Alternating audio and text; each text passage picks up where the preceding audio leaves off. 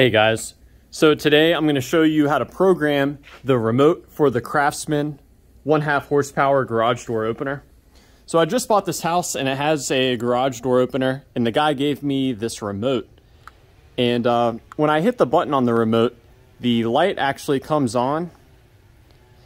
You can see here the light comes on, but the garage door doesn't open or close. So at first I thought that maybe the battery in this was weak.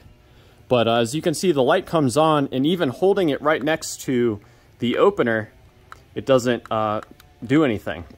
And then I've noticed that there's an indicator light that actually flashes when I hold the button down. So to me, it seems like there is some sort of communication. And if you look on the side here, there's actually instructions for how to program it. But basically what you do is you hold down the button on the remote, and when you see this flashing, you then push and hold this button here. You'll hear it click, and then you release both buttons. And after you do that, you can see the garage door will start to respond to the opener.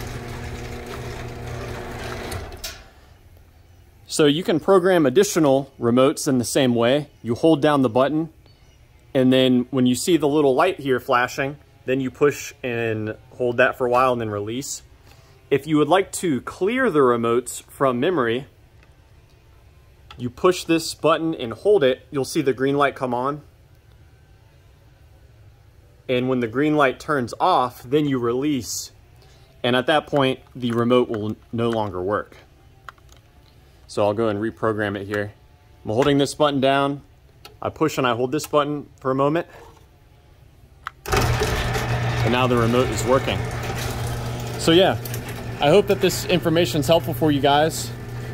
Please do let me know if you have any questions or any advice about programming the Craftsman garage door opener remotes.